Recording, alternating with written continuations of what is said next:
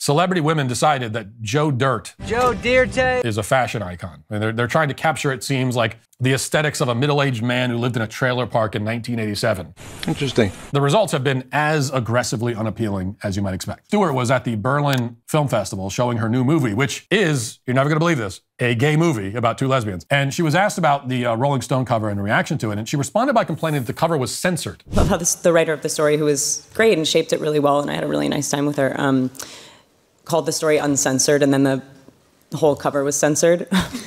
Because the existence of a female body thrusting any type of sexuality at you that's not designed for or desired by exclusively cis straight males is like something that people are like not like super comfy with, and so I'm really happy with it. So she was, she says, thrusting sexuality at us that was not designed for cis, quote unquote, straight males.